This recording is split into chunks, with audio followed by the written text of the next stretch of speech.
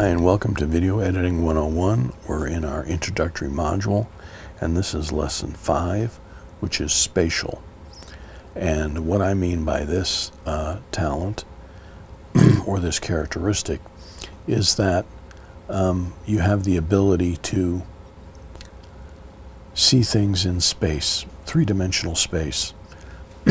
When I was in middle school,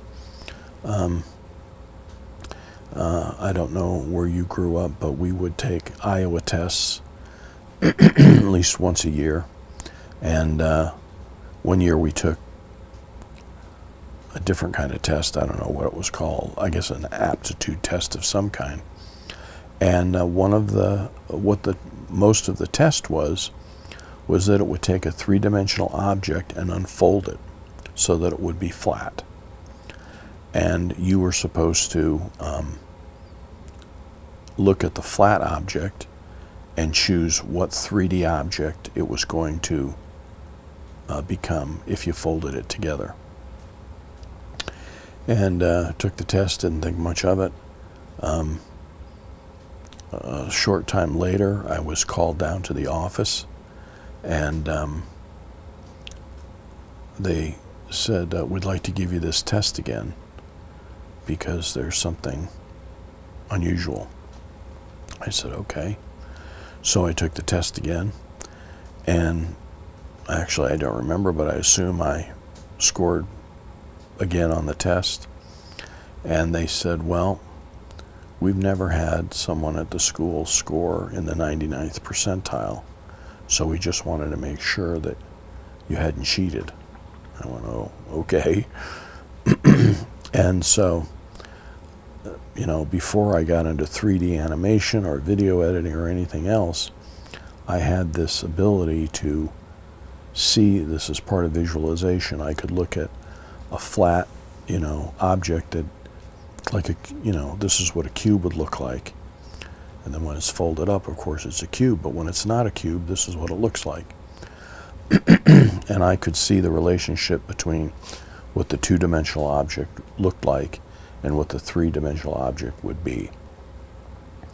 Nothing I studied in school, nothing I even thought about, but I did have that ability. And as I started editing, especially outside of TV news, many clients would need work done graphically, meaning logos. That would be the easiest way to start.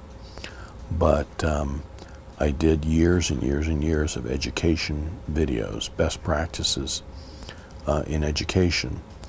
And a lot of times what would be represented in the video was someone's life work of determining how you infuse writing through the curriculum. So how do you bring writing into science? How do you bring writing into math? How do you bring writing into art?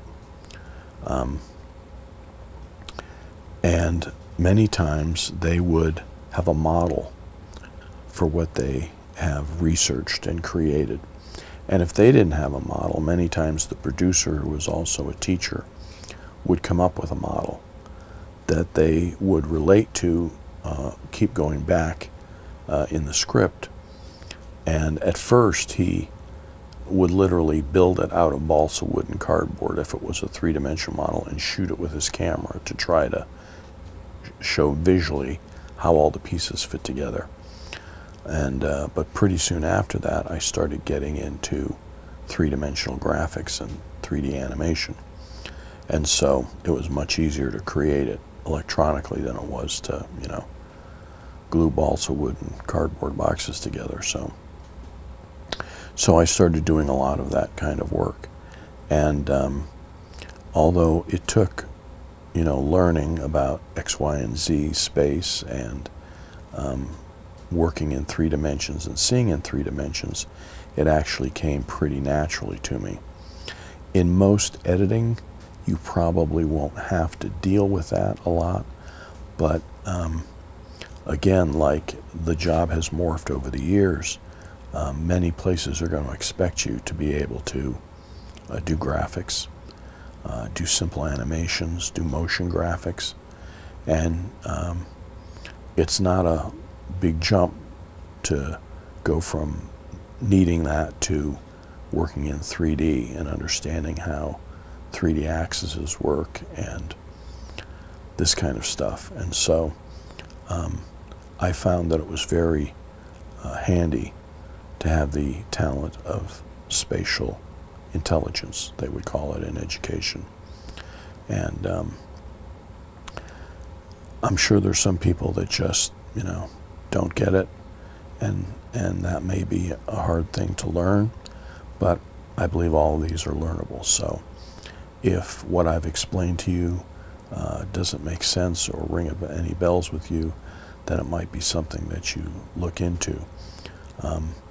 There's a free 3D program called Blender that's very good, and if you take some tutorials on it,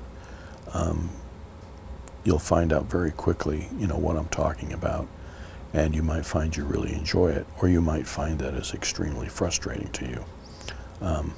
But if you do find it enjoyable and the concepts that you have to learn to use the software make sense to you, then you probably have good spatial intelligence. In the next lesson, we'll talk about number 6, communication skills. See you then.